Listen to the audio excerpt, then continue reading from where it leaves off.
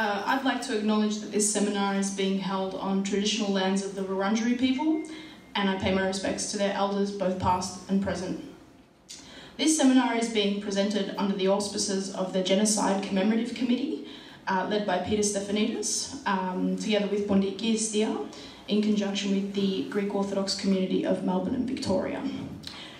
Dean Galimniou is a genocide activist, author, poet, radio broadcaster and solicitor.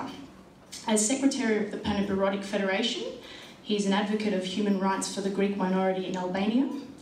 As a journalist, Dean is popular within the Greek community of Australia, pardon me, through his column in the Melbourne Greek newspaper Neos Kosmos entitled Diatribe, and writes in a number of other publications.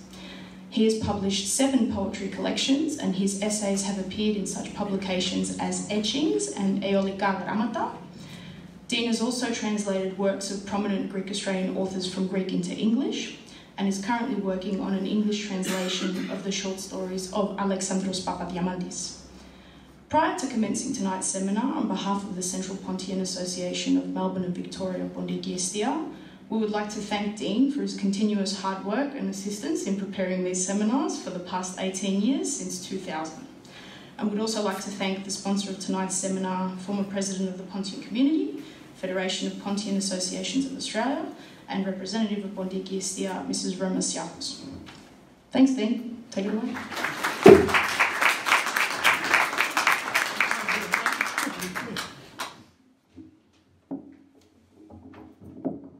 I have no pondium, so I'll try and rough it by doing a bit of this and a bit of that, so forgive me if I'm doing various things at once. I'd also like to mention, I'll introduce you to Sliding Doors. This is based on the Gwyneth Paltrow movie. Mild-mannered Muslim during the day, wicked Pontian Christian at night, ladies and gentlemen. Olga Siranidu. It's this very brave lady in whose memory tonight's lecture is being presented. She died of cancer in 2016. She's Roma Siakou's daughter, so we remember her. And we also thank Mr. and Mrs. Kostas and Vicky Dimaras for their sponsorship also of tonight's event. Which event is inspired by this man. Teşekkürler ederim geldiğiniz için. That's thank you for being here. Because recently Recep Tayyip Erdogan opened the archives of the Ottoman Empire in relation to births, deaths and marriages. This was a state secret up until now. And all of a sudden, at least 2 million Turks have found out that they've got Armenian grandmothers. Another 1.5 have found out they've got Assyrian grandmothers, and no one's speaking much about how many of them have got Greek grandmothers, but we're assuming it's a lot and possibly that's a state secret as well. And the question is, well, how is it that this so-called Turkish nation has all these other nations contributing to it ethnically, linguistically, religiously? And it brings us to our topic, which is that section of the population in Ottoman times that was hidden, that was what we call crypto-Christian. Yeah?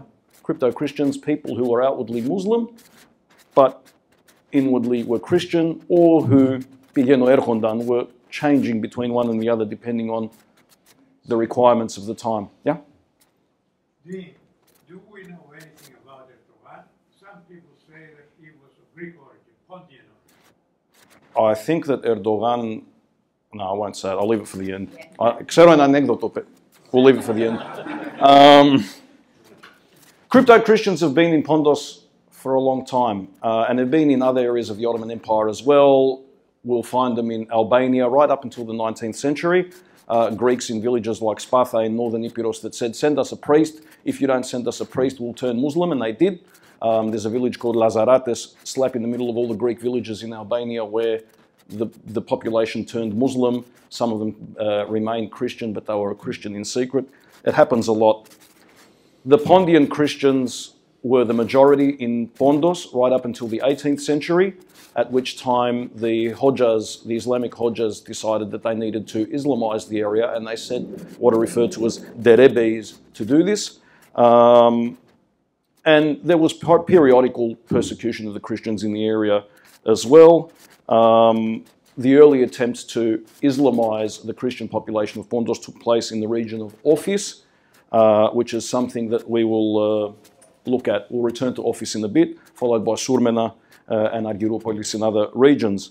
Now, in the Ottoman Empire, Islamic law allowed for the protection of Christians. They were a protected subspecies, if you will. And I say subspecies because, as you know, Christians were second-class citizens. Christian testimony didn't count for as much as what Muslim testimony did. There were clothing and employment restrictions. Religious life was curtailed.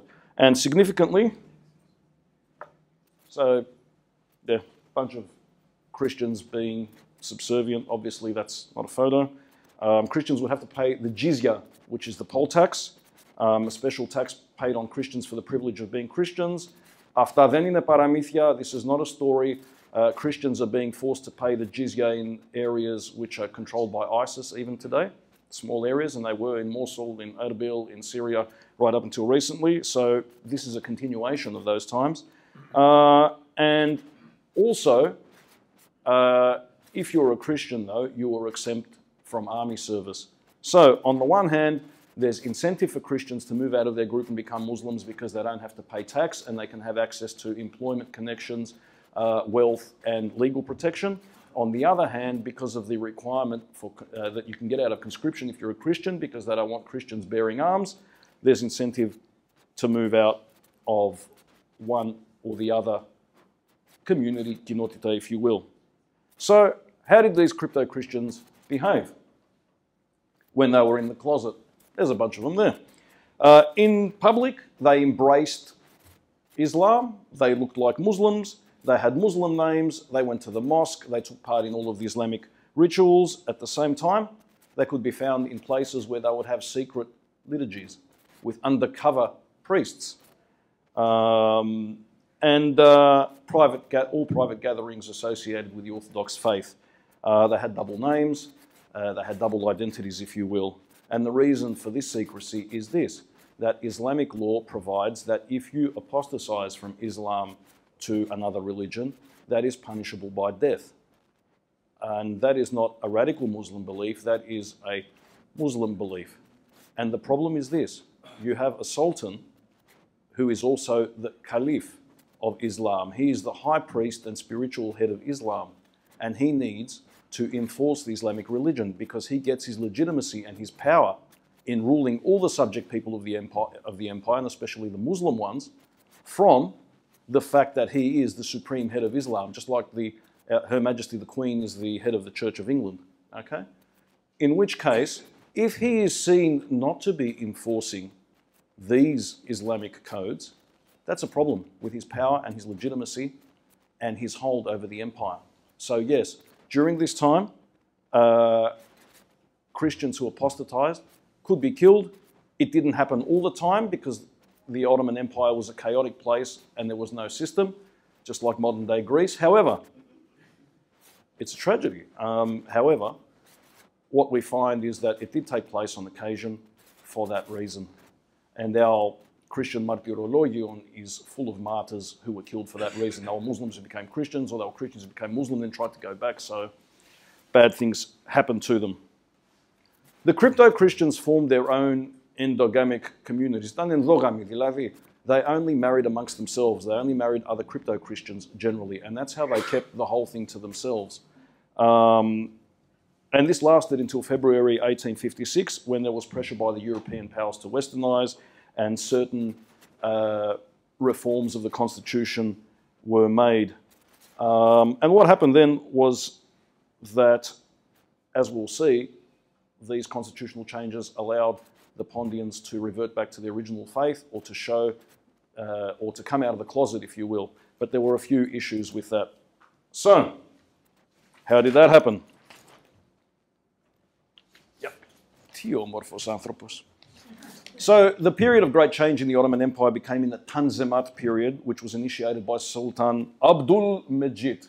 There he is. And his act, the Hatti Sharif, this is in the year 1839, which was ratified and then later expanded, and these reforms were a limited attempt to liberalise the empire, bring it up to date, up to speed with the rest of Europe. With the Hati Sharif, and that's the front page of it. There was a table of privileges published which enshrined a right to life, respect for property, and also one's religion. And there was a push to allow for conscription for all members of the empire, but that was opposed by Muslims who didn't want the Christians bearing arms. And even though reform was passed, it was not applied, and the Christians still had to pay the jizya, the special tax for the privilege of being Christians. Now, as a result of the ill feeling towards Christian, periodic acts of persecution took place against prominent Pontians between 1840 to 1842, and prominent citizens in certain areas often refused to abide by the reforms, and as a result they were forcibly Islamized. In Caesarea, which is not in Pontus but in Cappadocia, 3 entire villages were forced to change their creed during that period, and part of that population chose crypto-Christianity as a viable option until things got better. This is the Hati Humayun of 1856. That's a constitutional reform which was issued after pressure from the European powers for equal rights to be granted to the Christians of the Ottoman Empire. And the Sultan emphatically said, that handsome guy we saw before, he said this: "My heart makes no exception between the slaves of my empire. Rights and privileges will be equally shared between all of them, with no distinction to all, with no exception." Sounds like something the tax office says in its ruling, slaves of the empire. So this caused the Renaissance. That's the granting of the Constitution, yeah? That's Turkey being liberated, and this is a Greek gravura, and it says down there, "Zito to Sindagma," long live the Constitution, which provides us all with equal rights, makes us feel really good about ourselves, yeah? But as a result, Greek culture flourished in Asia Minor. Communities started organising themselves, building schools, creating self-help organisations, and opening churches, because freedom to worship one's religion was granted. The German clergyman Hermann Gensler, who was on the ground, commented about this period in the Ottoman history. "In Asia Minor, the Greeks are making unexpected progress. They grow in number quickly because there are a lot of children in every family. They move from place to place all the time. At first, a grocer will migrate, then some families will move there too. A teacher comes, a church is erected, a priest is elected, not erected, and soon a new community is set up. They come into our country, they take our jobs, you know it." So the example of Amisos, which is known as Sapsunda, is most characteristic. Until 1860, Amisos was a small village of 4,000 inhabitants, but within 15 years it became the biggest and busiest port, with a population of 40,000 people, of which 2/3 were Greek. Important thing to know, we have this idea that the Greek population in Asia Minor was static. It was there from ancient times, and it showed no demographic change. That is not true. There was constant movement, constant migration. Everything was always in flux. Just know this, yeah? So yeah, all this is happening, these new and exciting things, and these lovely crypto-Christians are coming out of the closet and even having theatres. I mean, look at that. That's a very bad and damaged theatre proof. Here are crypto-Christians coming out of the closet and having theatre and plays, yeah? So from 1856 until the official recognition of Cappadocia and the Pontus crypto-Christians by the authorities, which happened in 1911. So we're talking about a long process from 1956 to 1911 to get these people formal approval to be Christians. There's several sources detailing the crypto-Christians, and the most characteristic being that of Mr. Panagiotis Sideropoulos, who was known as Pehlil. That's him. He unveiled himself to his boss, who was the Italian consul Fabri, and then on May the 14th, 1856, Sideropoulos was finally recognised as a Christian by the Ottoman authorities because they wanted to do a favour to the Italians. And this was a great news for all the Greeks at the time, and who were hiding their faith. And on July the 15th, 1857, 1,590 crypto-Christians emerged in the monastery of Theoskepastos in Trapezunta, and there's a picture of that, after a memorandum to the Sublime Porte, the seat of the Ottoman authorities, the ambassadors of the European powers, and the Ecumenical Patriarch. A report of the British sub-consul Andrew Stevens in 1857 addressed to the British ambassador Stanford regarding the Kromni district in Pontus, and we'll be looking at that in depth a little bit later, stated that in 55 villages there were 9,000 Muslims 17,000 crypto-Christians and 28,000 Christian Greeks. Gervasios, the Bishop of Sevastia, made reference to the crypto-Christians of Asia Minor by saying that after European interventions there in 1858, 25,000 of them came out and confessed their Christian creed. Now, what happens when all of these people come out and start saying we're Christians when during all of this time the authorities believed that they were Muslims and had dealt with them as such? They get very scared. They've just opened up a roller coaster which they can't control. So to hinder these changes, that's the village, one of the villages in Kromny that we were talking about. To hinder these changes, the names of Christians on official lists was altered. So instead of recording them as Christians, which is what the Ottoman authorities were supposed to be doing according to the constitution, they created this new category called Tenesur Rum, those who claim that they are Rum, those who claim that they are Romans, those who claim that they are Christians. So this basically meant that this guy or girl who is saying that she's Christian is an apostate and could be liable for punishment. So children who were labelled in this way were not allowed to inherit their children's properties. So there were sanctions if you tried to do this, even though you're afforded formal equality by law. So that's the constitutional, legal, boring part. That's the glory of me getting that out of the way, so you know what the legal fabric is. Let's see how this panned out in practice. Orf is the region of Orphis in Pontus. Orphis means snake. And I think that's apt, considering that snakes shed their skin, and the people we're talking about also shed identities at will. The most important groups of Pontian crypto-Christians at the time were the Hemshinli Armenians from the northeast coast, and they exist there today, and they speak Armenian, but they are Muslims. Yeah? They were forced to convert in the 17th century and the 18th century. These people were known in Armenian as kes, which means half-half. If it's Erdogan, tell him I'm coming. They spoke Armenian, as we said, and they secretly celebrated Christian events like the Transfiguration of Christ. They baptized their kids, and in 1856, some of the Armenians from the Karadere region tried to revert to their old Christian faith, and they went to their local Aga, Such Mezoglu, who told them to make a list of families that wanted to convert.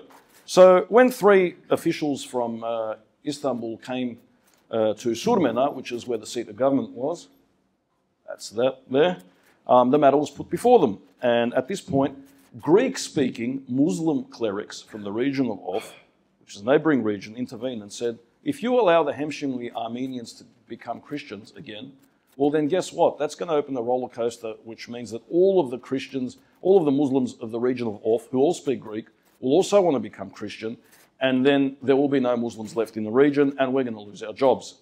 So the officials became frightened, and they refused to register all of these populations as Christians. Okay? So we're looking at an attempt to stop the reforms that had begun by the Ottomans.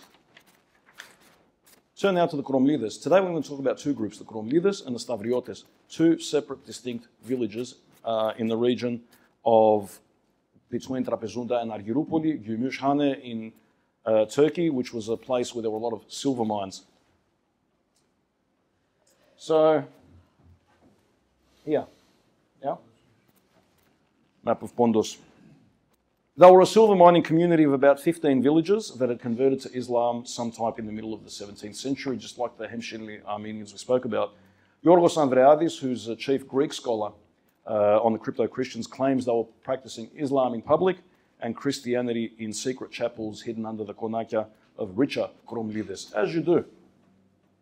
And there's some rich Kromlides right there.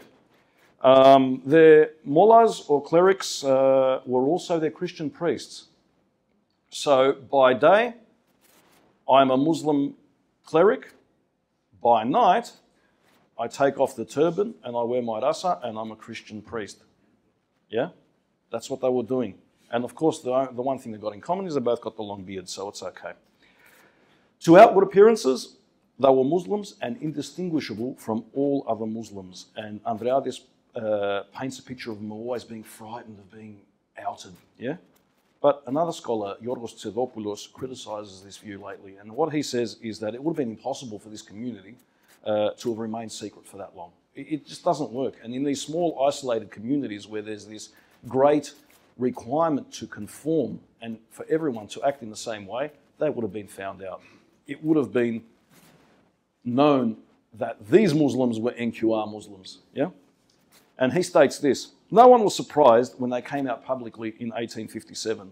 And this observation was seconded by the British consul of Trapezunda, who, upon hearing that the Kromlides had come out of the closet, remarked that the extreme indifference with which all Muslims talk of the intended change. From time immemorial, a suspicion has been attached to the inhabitants of the district that they are neither Muslims nor Christians. They knew, okay? And everyone knew that these were NQR Muslims. So that's a particular NQR Muslim Christian right there. As you can see, you'd think he's a Muslim. He's not. He was one of the leading Christians of the time.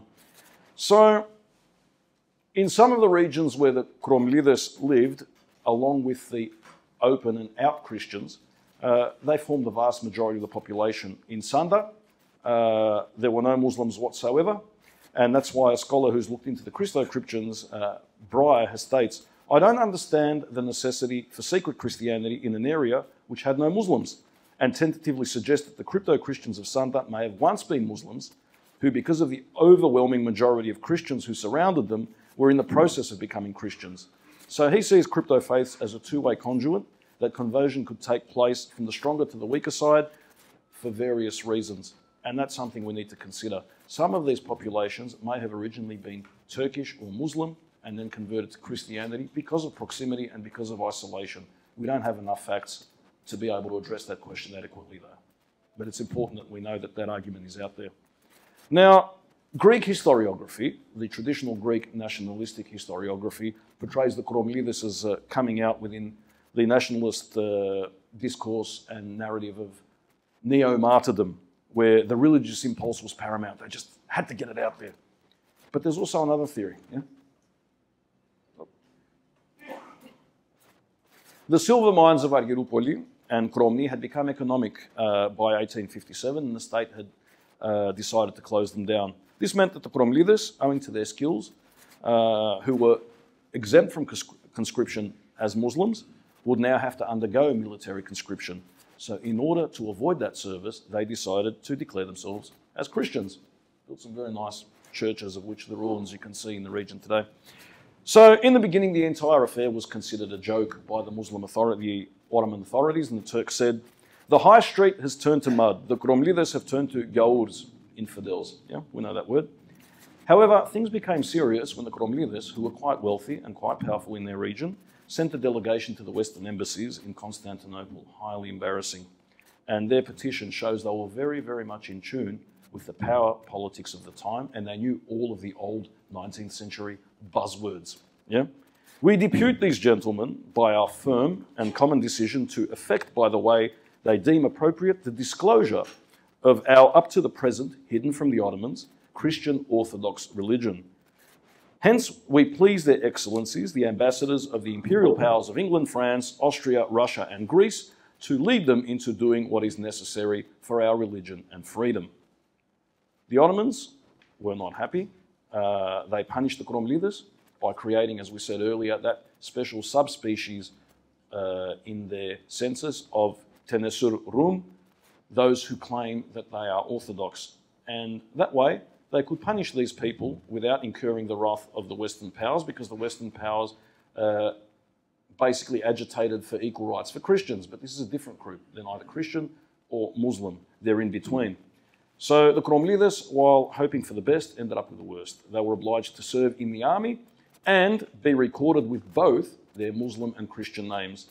And also the local Muslims forbade their erstwhile co-religionists to pay homage to their dead in Muslim ceremonies and cemeteries. Another church there in Kromny, and there's a particularly nice looking Kromli who we'll talk about in a bit. So it took generations from the 1850s for these Kromlides to try and shake off their Tenesurum identity, and one way was through the manipulation of official documents. I love this. children born into Teneserum families were ascribed to Christian families. So I'm a Kromli, I'm saying I'm a crypto-Christian, I have a child, it's born, and I say that's not my child, it's Yanni's child who's an outed Christian. And that way, the Christian population increased, and my children have rights as Christians rather than Muslims. So that was one way of getting out of it. Selim Deringil, who's a Turkish scholar who's looked at the archives, has also noted that there were places where the crypto-Christians actually bribed members of the local authorities to scratch out names, change names, and forge documents. A lot of that went on, and I find that fascinating from a viewpoint of archival history, if you will. So, on the 19th of February 1903, the Population Registry Bureau reported a strange case, and we'll look at this case. Two non-Muslims from Trapezunta, whose ancestors were Kromlides, applied to have their change of address registered. One was called Baki, son of Osman Konstantin, son of Mustafa Yano, and the other, son of Baki, Yani Osman Konstantin. That's him. Yani Osman Konstantin. Yeah, Muslim and Christian name. So in the ensuing inquiry as to why these Christians also had Muslim names, it was revealed that they were Kromlides, who had converted back to Orthodoxy and were registering their children under Greek names. So the archives revealed that they still had to do military service. They couldn't get out, but by this time, their names only appeared in the Christian register. So they bred themselves out of the Muslim register. And the same document also mentions a similar case involving people from Yarasunda, which is a little bit further on the coast. These were Orthodox who converted, submitted to conscription for many years, and then wanted to return back to the Christian religion. And the Ottomans viewed them cynically, and they wrote this in the archives. It is clear that their derivation into apostasy is purely for the purpose of avoiding military service. This should not be allowed on any account, as such perfidious claims of Christianity will be materially and morally extremely injurious. Whenever such people are encountered, they will be immediately conscripted. A person cannot have two names, and where this is claimed, the Muslim name should be the only one appearing in identity papers. So, what was the legacy of the Kromlides? It was basically to create an ambiguous category for themselves, neither Muslim nor Christian, but both, which could be used to their advantage depending on who they could bribe. Yeah? One of their churches, stay here.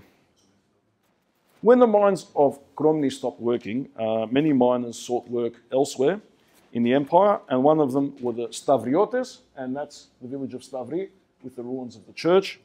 Now, interesting story, when in preparation for the lecture, and I was advertising on Facebook for the lecture, and I was putting up pictures like this, I put up this picture, and a gentleman from Greece contacted me and said, do you know the history of that church?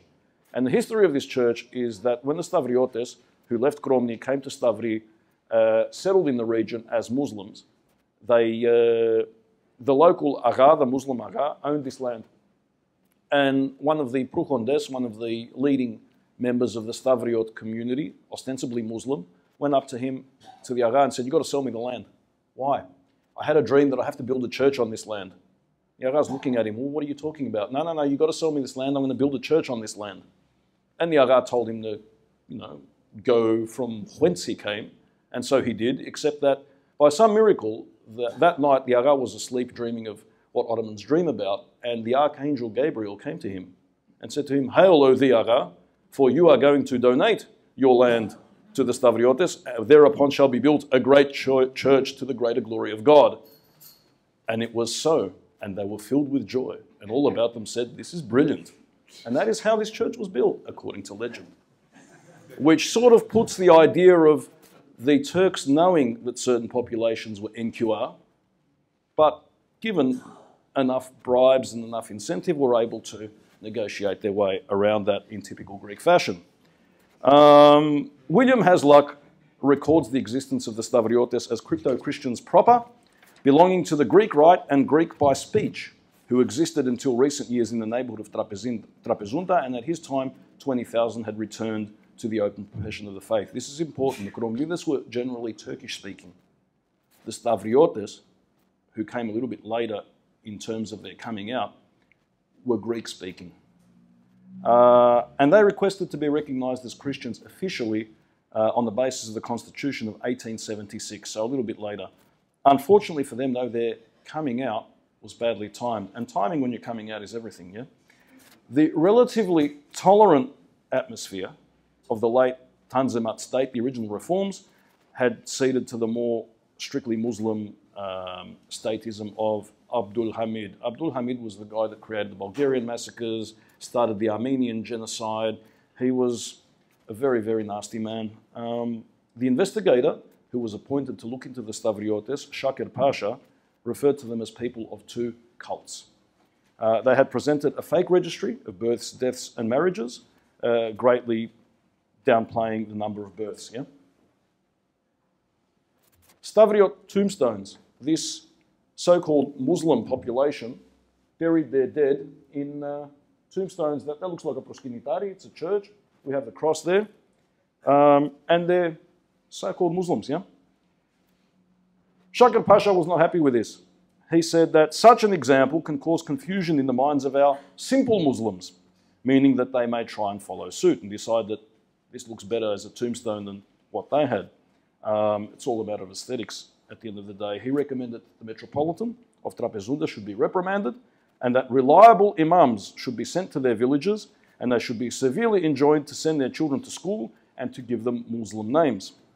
So an interesting aspect of the suspicion surrounding the Stavriotes was that they were somehow linked to the Armenian revolts that took place after the Armenian massacres of the 1890s, when the Wali of Ankara reported that the leader of the Stavriotes, Kopchuoglu Ibrahim Efendi, so he's got a really Greek name, hasn't he? There he is. Should be removed from his post on the Administrative Council because of his connection to the Stavriotes and his encouragement of the Armenians. They tried to enforce this. He was so powerful, he was so rich, he had bribed so many people that he remained where he was. So in 1901, the Stavriotes presented a petition to the Ministry of the Interior, and they wrote this. We've got the petition, actually. There it is. That is the petition of the Stavriotes, which has been pulled out of the Ottoman archives, where they say, your servants are the Istavri people from Akdang Madeni. That's the White Mountain. Our fathers and forefathers were all Muslims, but somehow, to avoid military service, for some time hence, we have now become outwardly Muslim, but inwardly Orthodox. So we're Orthodox on the inside. Why? To avoid military service. And they're open in it, they say it. It's a really interesting document because it basically explains what they did. These petitioners tried to get their leaders removed and said they would gladly register their births as Muslims. They seemed untroubled about reconciling their open admission with being inwardly Christian, with their outwardly Muslim faith. And they also seemed to think that being inwardly Christian was enough to get them out of military service. It's a really weird document and a really weird way to go about it if you want recognition for your faith. But what we can see is they're trying to hedge it both ways. We're kind of Christian, but don't hold against us. We're also Muslim. Just leave us alone. We don't want to pay tax. We don't want to serve in the army. That's what they're basically telling the Turks, and it didn't work. It's just pathetic. What we have is a transcript of the interview that Kopchuoglu Mustafa Efendi, the Greek, gave to the police when he was ultimately arrested for inciting the Stavriotes to become Christian. And the interrogator said this. Hang on, just have a bit of that. What's your name? How old are you? What is your profession? Are you married? What is your nationality? He says, I am Mustafa Effendi, son of Ibrahim, a shopkeeper. I am 52, married and the subject of the sublime Ottoman state. Do you have another name? Yes, my name is Nicolas. When did you join the Stavri community? And that's another aspect of that church there. The name Stavri is the name of the village, Stavri. I'm actually Rum, Giladi, Orthodox. My father Ilya came from Argyroupoli. I was born here. And you say that you are from the Greek Orthodox community, your name is Nicola. Why do you also have a Muslim name? Didn't answer. What are the names of your children? Yanni, Spiro, Manoli. Yeah? Why do you say you're Orthodox? We've always been Orthodox. Everyone knows. We are registered in the church. At some date, we began to be conscripted, and that was when we came to be called by our Muslim names. We still give soldiers to the Ottoman Empire. For the last 58 years, when our children are born, they are given Christian names and our religious rites are carried out in church. This is important. It's a recent phenomenon. It's only for the past 58 years, according to Nicola/Ibrahim Effendi. Yeah? Our births, deaths, and marriages are recorded in the church register. The people are called Istavri, and they number 150 families. They all have 2 names.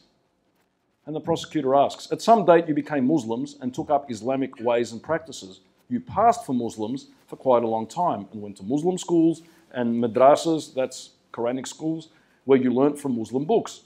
And then you committed apostasy and joined the Orthodox community. All this is recorded in the official register, says the Ottoman prosecutor. And he says, we've always been Christian, but we go to Muslim schools to learn how to read and write. If we really became Muslims, and there are all these Muslims here, we would have taken brides from them and given brides to them. Ask anyone if such a thing ever came to pass. To whom are your daughters married? One is married to Lazar the jeweler, the other to Mikhail the blacksmith. Another is married to someone from our clan called Ismail, son of Salih, who has the Christian name Costa, son of Panayoti. It's schizophrenic. Yeah? The Kaimakam, the Otopotiritis of the area, wrote that even though official instruction was to ignore their claim and to treat them as Muslims, he wrote this to the authorities. The Stavri were the most determined and united. They openly worshipped in the Christian manner despite the warnings. They have taken to openly using their Christian names, and it is feared in time their Islamic identity will be lost. The authorities in the area were also investigating another phenomenon. This dude, the priest Kyrillos, originally from Kerkira, who was living among the Stavriotes and encouraging them. The authorities protested when he would marry Stavriot girls to Christians. In particular, the daughters of Kobjuoglu Shakir and Kobjuoglu Ibrahim to Christians, and also marrying Muslim women to Christian men. And when questioned, the priest said, no, they're not Muslim women, they're Christians, they've been Christians for generations. Bugger off, I'm not even an Ottoman anyway, I'm a Greek subject, I claim protection from the Greek state, leave me alone. So you have a situation where the traditional historiography tells us that Christians were second-class citizens, Christians were vulnerable, Christians were relatively powerless, and all of that is true. But in certain areas where Christians were powerful because they were isolated, like Stavri, they were going off and trying to convert Muslims to Christianity in the late 19th century and early 20th century. So this Papas Kyrillos was involved in this story. On the 28th of April 1902, the Mukhtar, or mayor of the village of Koyunlu, reported that a young man named Sofrajoglu Ömer had fallen in love with a Greek girl from Aktag Maden, so Stavri. The girl had converted to Islam, and the couple spent a few days with his family in Koyunlu, and then the husband went to work in the wife's Christian neighborhood and then was drafted into the army. When he returned, that's the family. When he returned, the Mukhtar wrote, he and his wife had been tricked by Kyrillos Effendi and had become apostates from Islam, becoming Christian. Behind every Muslim there lurks a Christian priest waiting to trick you and make you a Christian. And the ensuing investigation also discovered that the priest Kyrillos was collecting money for an ethniki eteria in order to teach everybody Greek, and he was also, surprise, surprise, considering the context of modern-day politics, a Russian agent. Don't let Trump know. Ömer's story is an interesting one because he was orphaned at a young age. He was given as a servant to a Greek family, that of Efthim Aniki. And he worked for Efthim's uncle Nicola for another 4 years. And it was while working for him that he fell in love with the daughter of Deli Yanni, or Treloso Yannis, a relative of Nicola. He fell in love with her. He took her to the family in Koyunlu, as we saw. They got married because he was told, if you want to marry this girl, she's got to convert to Islam. And he said, yeah, I'll arrange that. He got that to happen. But then they noticed that the girl's family did not pursue her, which was strange because usually when Christian brides were taken from their families, the Christians would, in Pondos being rather feisty, would come and say, hey, what are you doing? Give us back our girls. And nor did the couple pray at the appointed prayer times, Muslim prayer times. even though it was Ramazan. So they realized that he had converted to Christianity and her conversion to Islam was a sham, and they were really annoyed. And not only that, but he was urging his brothers to convert as well and to go and see Ton Papa, Ton Kirilo, who was a really nice man, and would give them chocolates. On the 1st of May 1902, the mayor of that village went to the Kaymakam of Ankara, and he decided that Omer had to be found and taken somewhere secretly away from the Christians so that he can have the Christian bit removed from him. Soon after, one of the Ottoman officials in Yozgat appointed that Velil, son of Molla Osman, had been placed in the service of a Greek household in Maden, and that after 7 or 8 years living with the Christians, working for the Christians, he also had been converted. So it works both ways, yeah? It's really interesting. It's not what we expect of this period. Because the Stavriotis were clever in the way they did it, in a way that the Kromlidis were not, they managed to avoid military service. And they also refused to register their births, deaths and marriages in the Muslim registers. So it was difficult for the government to figure out who was liable for service, who was Christian, who was Muslim. They had them baffled for years. It was brilliant. And the Stavriotis were recognized as Greeks and as Christians by the Ecumenical Patriarchate in Constantinople in 1902, when the Patriarch decided to write to the Ministry of Interior and saying, look, leave them alone, don't persecute them, and stop pressuring them to go to Muslim schools and Muslim places of worship, because they're not.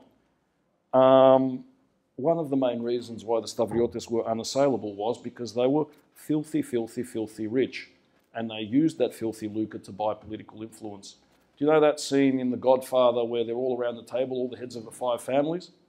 And they're saying to the great Don, you need to share your politicians that you have in your pocket like so many nickels and dimes. Don Barzini is asking Don Corleone. Think Don Corleone, Stavriotis, all of them. All the politicians in their pockets or in their salvaria like so many nickels and dimes. They were unbelievable. And the government report in 1902 wrote, these persons hold great fortunes and use this money to secretly work towards encouraging Muslims to become apostates. They work towards this aim all the time and have established such a diabolical tribe that one is shocked. In 1905, a concerted effort was made by the government to register them as Muslims, and the priest Kyrillos was sent to jail. There's a few more.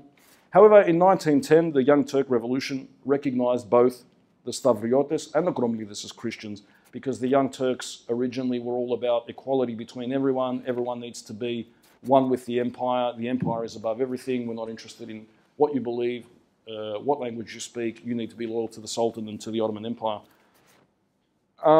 As the Young Turks extended conscription to everyone, regardless of religion, claiming non-Muslim status was no longer advantageous.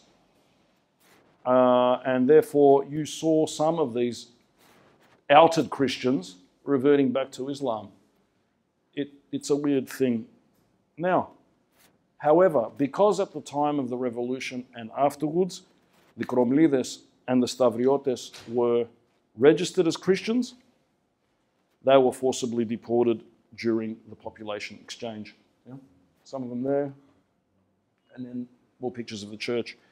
In a fatal ironic twist, when after 1923, when it was made known to these Kromlidis that they had to leave, and the Stavriotis, because you know what, you're Christians, and the treaty between Greece and Turkey states that all Christians, all Greeks in Turkey must leave, in Asia Minor to Turkestan, and all Muslims in Greece must go to Turkey.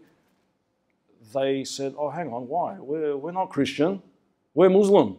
To which the Aga said, Kala, for the past 50 years you've been telling us that you're Christian, what the hell is going on?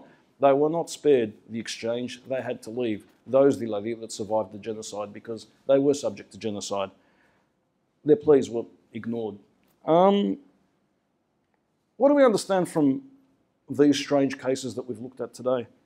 Basically, that crypto-Christianity as a phenomenon was not as secret as the traditional nationalistic Greek discourse would have us believe, and that despite the laws of the state and religion, there was fluidity in moving between these two ethnic groups. And these cases really challenge our perception of the stratified class and race relations in the Ottoman period, with the Greeks being monolithic on one side as Christians and the Turks being Muslims, and never the twain shall meet, always separate, never conjoined. We know that this is not the case. We've already seen how possibly part of the Pontic population may, although it is not certain, I stress, have been originally Turkish and Hellenized over a long period of time because of their proximity with the Greeks. We also know that Turkish tribes were settled by the Byzantine emperors in Pondos before the fall of Constantinople. That is a fact. So there are all these issues that come to play, yeah, which are interesting. And also, we may look upon this and say, hang on, this is implausible. Why would they do that?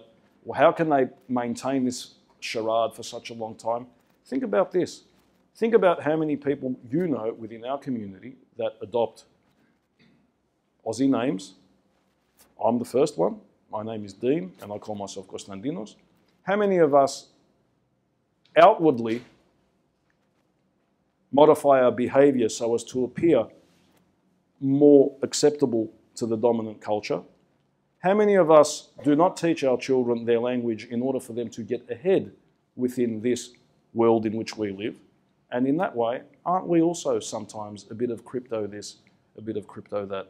And it's with that thought that I will finish the presentation and invite you to ask questions or have a discussion about this really interesting phenomenon. Thank you.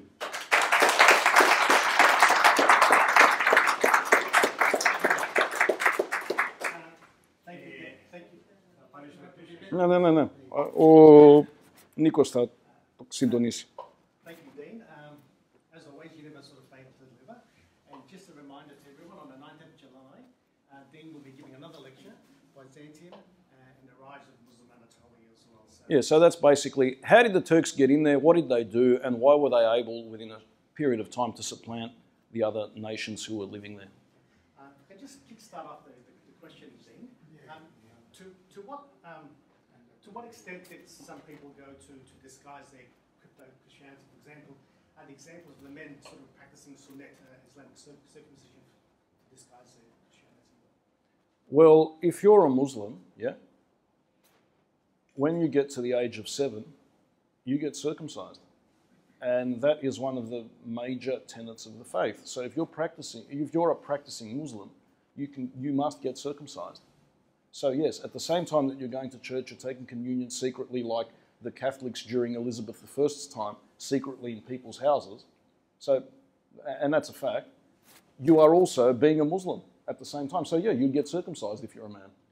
And they were circumcised. That is true.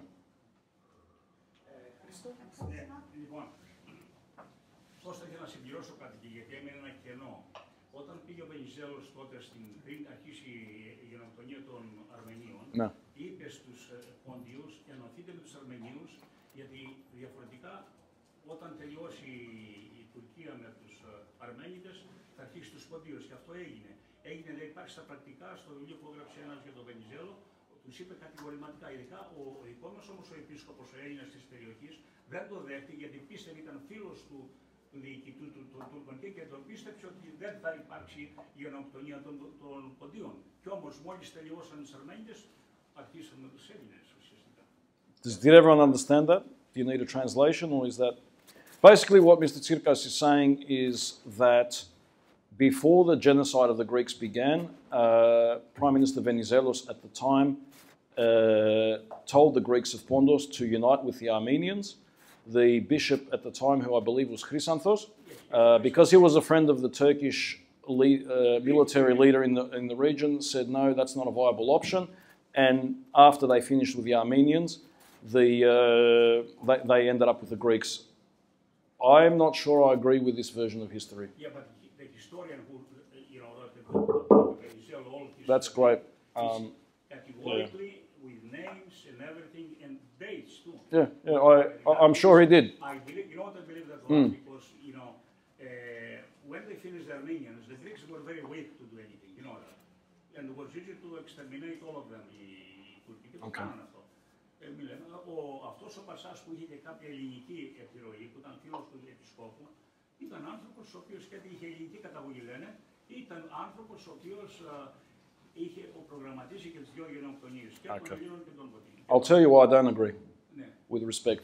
Because the Armenian genocide began in the 1890s and it continued in fits and starts right up until the 1920s, okay? 1920. Yeah, 1923, okay? Venizelos was not around then. Ένα το κρατούμενο. Δεύτερον, this idea of the Pondo-Armenian state was suggested by Wilson, the American president, at the Conference of Versailles, at the end of the First World War. At that stage, the western half of Pondos, which was under Turkish occupation, had been completely decimated. That is the section that copped most of the genocide, okay, during the First World War and a little bit after.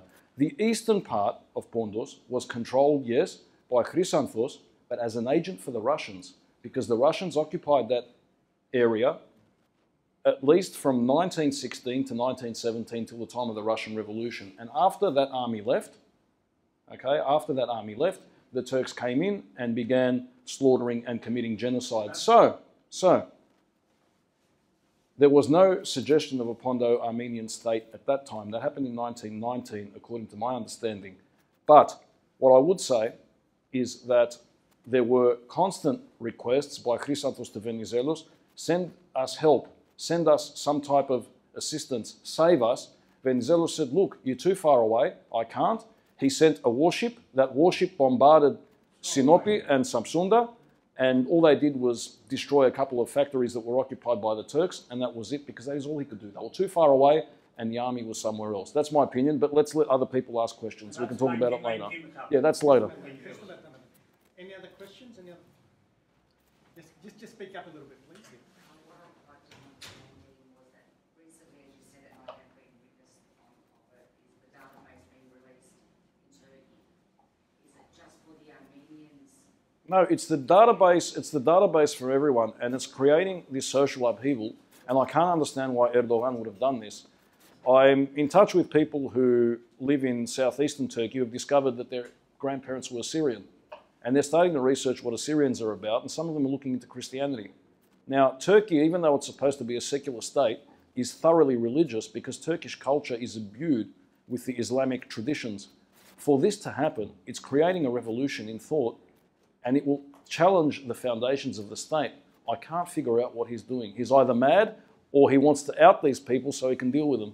Well, I was a witness with that scenario that you're saying, that I did see someone go through the database and go through the meetings, and he'd done various things, and he did find out that he's of Greek background all his life, but saying that he knew he really wasn't Turkish, because he said we used to speak another language at the village. Yeah. We used to speak the Turkish language in the city.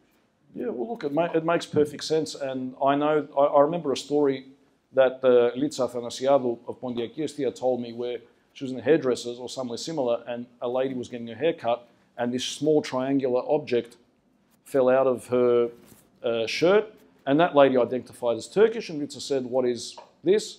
This is called filakto. Do you know what it is? I don't, but my grandmother gave it to me and told me to keep it safe. Yeah? Okay. Sabi, you got a question? When you say this data has been out there, is it out there for everyone to see? There's no way they can bank it again? Oh, I'm sure they could. I'm sure they could restrict access again. I'm sure they could restrict access again if they feel that they should. But it's out there now, and it's creating an upheaval. Yanni? You mentioned that Byzantine emperors allowed Turks to settle in reaches of Pontus before the fall of Constantinople. Was it during Kandakusinos' time or during another emperor's time? Before Kandakusinos. Before Kandakusinos. Yeah. That's why you have to come to the 19th When did the Turks come down from Turkestan? The Turks were roaming around the region from the 1040s because they were in Persia, and they were migrating in droves from Central Asia to Persia because their tribes controlled Persia, and then the sultans of Persia who were Turks, because all these new people were coming in and they couldn't deal with them and they were challenging their authority, sent them off to our part. That's how it happened. But we'll talk about that next time. I don't want to give too much of the next lecture away. You need to come and see that, yeah? That's more interesting than this one. Can I ask, during the Alagi, so 1923, when the Andalagi, yeah, not Alagi, Pasok, Andrea. No. Is there any evidence elsewhere, apart from these two groups, where people may have made last-minute decisions to become Muslim and stay? Not necessarily. Yeah. I hear what you say. The problem with our understanding of the Ottoman Empire is that there is no hard and fast rule that applies to the whole place because it was chaotic. This is not Germany where there were strict rules about how we're going to kill all the Jews. This happened on an ad hoc basis. And I'm aware in the research of some villages of Greeks and Armenians who said, no, we want to be Christian, we want to be Muslims. And they were accepted and they settled in the region, intermarried, and they're gone today.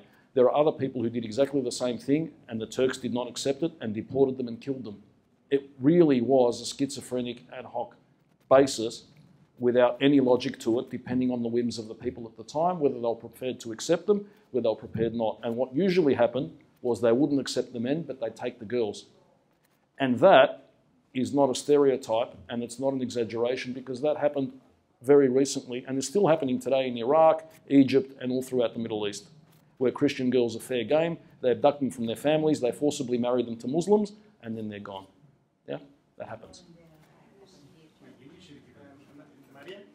I was interested to hear about the constitutional changes and the consequences of it.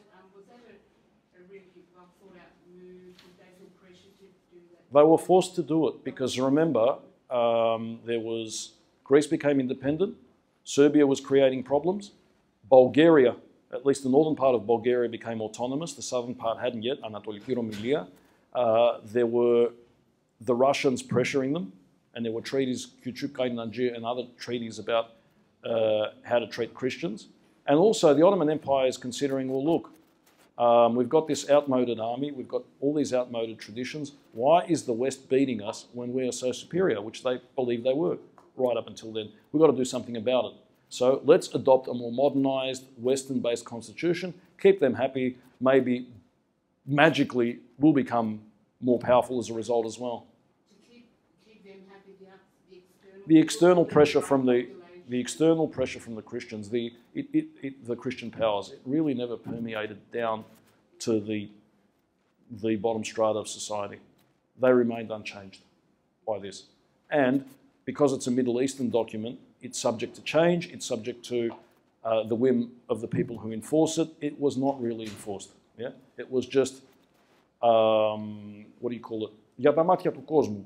Just like all of the constitutions of the communist countries in the Soviet bloc were democratic.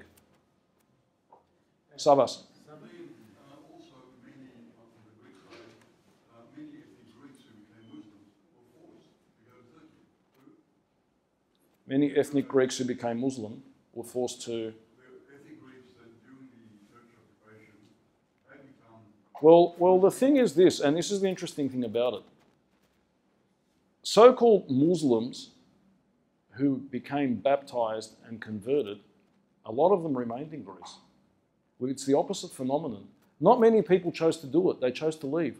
So they were quite entrenched, regardless of their origins, a lot of them were quite entrenched within that Muslim identity. Because remember, in the Middle East, of which Greece is a part, whether we like it or not, religion, right up until recently, formed the core of a person's identity. People define themselves by their religion rather than their ethnicity.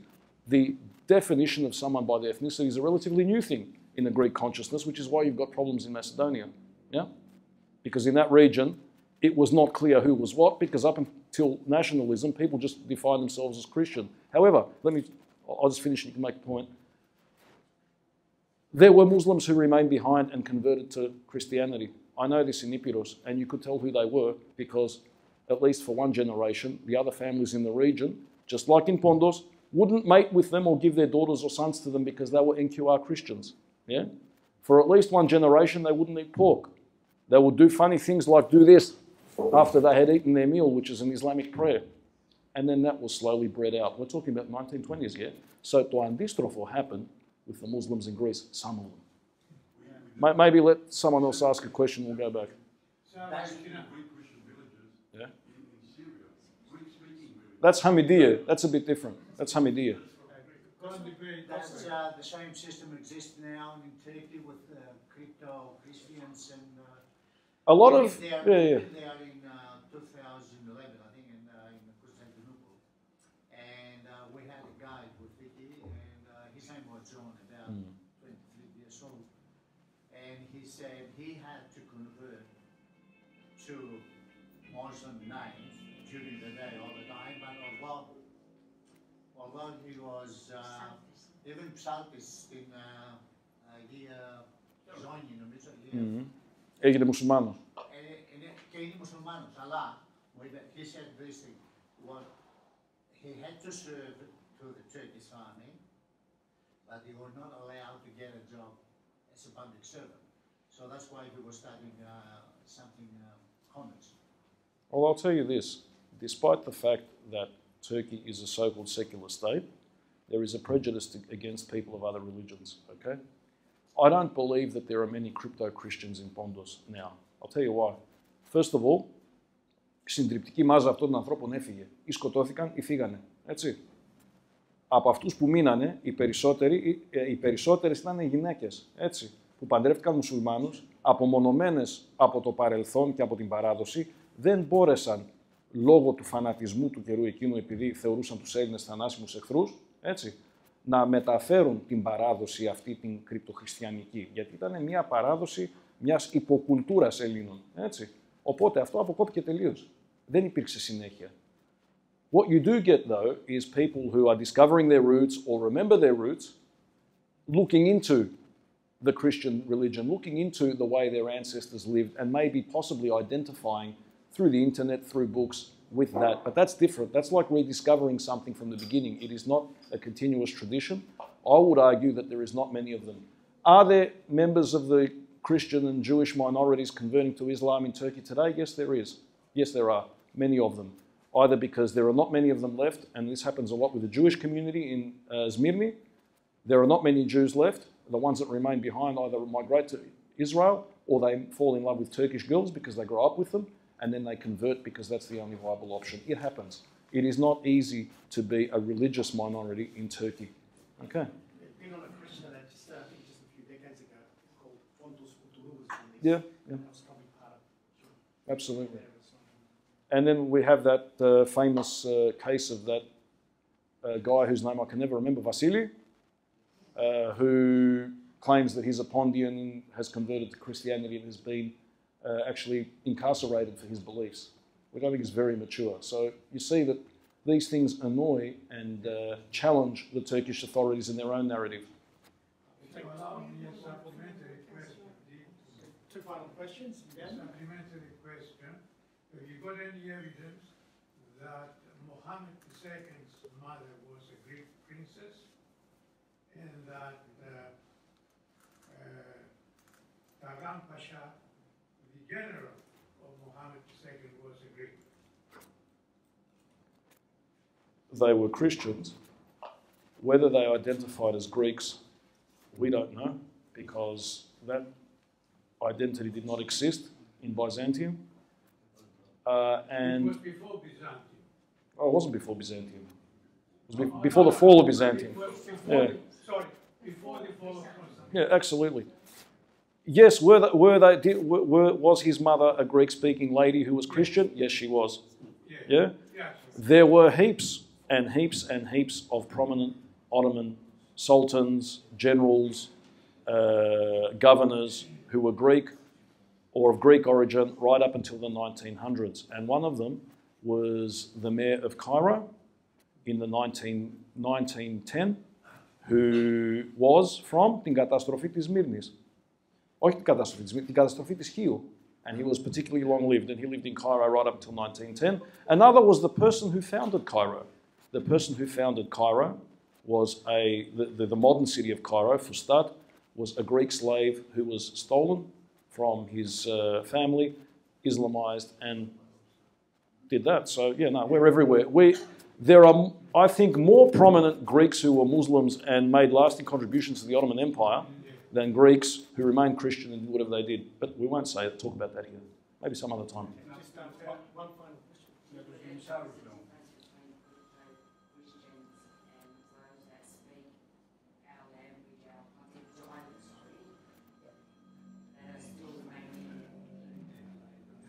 No, I don't think so. No, I don't believe it. If there are, there'd be very few. And I think after so many generations, after the catastrophe, and because of the pressure in the region to conform, it would be very difficult for that to survive as an identifiable mass of people. Why? Back in those days, in 1923, we're talking about small, isolated villages, no communication, very little schooling, people having not much contact with anybody else. Ever since 1923, with electrification, with internet, with compulsory schools, with indoctrination, with compulsory military service that takes people from their region and sends them to other parts of Turkey, television and Turkish soaps, which I'm addicted to, I love them. Wouldn't be easy to keep that tradition. Look at us, we've abandoned our religious tradition and our language within 2 generations. It's not hard, and we're free.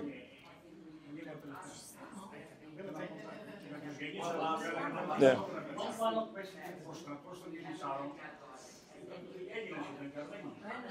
Because they're living in their local area. Absolute 2 final questions. Sorry, yep.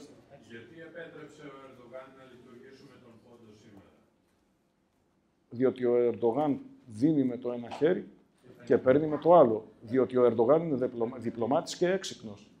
Και ξέρει ότι ο Έλληνας που βλέπει τη χειρονομία αυτή δεν θα καταλάβει τι κρύβεται πίσω από αυτή. Διότι ο Έλληνας είναι εφήμερος και καθόλου έξυπνος. Κατά τη γνώμη μου, όσον αφορά την εξωτερική πολιτική της Τουρκίας.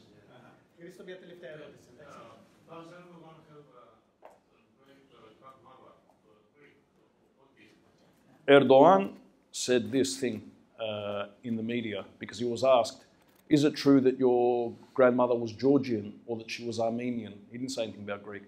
And he said, a lot of people are accusing me of this terrible thing, this unspeakable crime of having a Georgian or Armenian grandmother. I'm 100% Turkish, I assure you. So there you go. It's not true. Okay. Then we'll be here until midnight to answer the sort of At midnight I turn into a pumpkin. May I give the floor to Minister, please, to close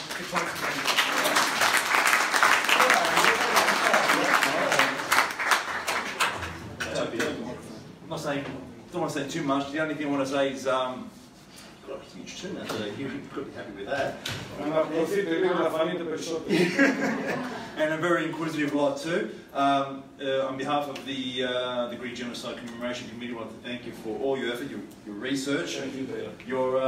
Your presentations are always a joy to listen to. I want to mention, I also like to thank Stia and the Greek community of Melbourne and Victoria for their efforts as well. The one thing that we have to do better, and we started that today, is one, go live with these presentations, and the second thing is to start creating an archive of these presentations as well, so it can be accessible by others, not just from, of course, from Melbourne, but there are a few questions I got from people from overseas, like the US as well, about getting a look at what you basically had to say. So that's all going up. We'll do another decent edit as well. Yeah, do a decent edit. Get rid of the accents. Airbrush. Not a problem. But thank you so much, Dean, and on behalf of everybody here, please enjoy it. I'll tell you what is it. I will enjoy it. Please support all of the events which the committee organising the Pondian Genocide Commemoration are holding here in Melbourne, 19th of this 18th month. of May. 18th of May, the 19th of May, the wreath laying ceremony. There's another lecture on Sunday. Absolutely, yeah. Ask this gentleman, he'll tell you, very important that we all get involved, because the Pondian Genocide is not just something that happened to a group of people that are unrelated to us. If it happened to one Greek, it happened to all of us. We need to understand it, and we need to be active about it, please. So thank you very much. Absolutely.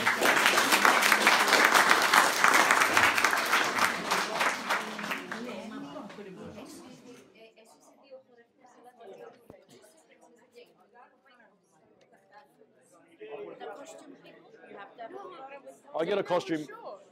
Yeah, well, I got bored. You did good. Κουνιούνται οι γλάστρες, δεν νομίζω ότι μόνο καθόμαστε εκεί και... Are we ready? Awesome. Every year we take this photo. Every year.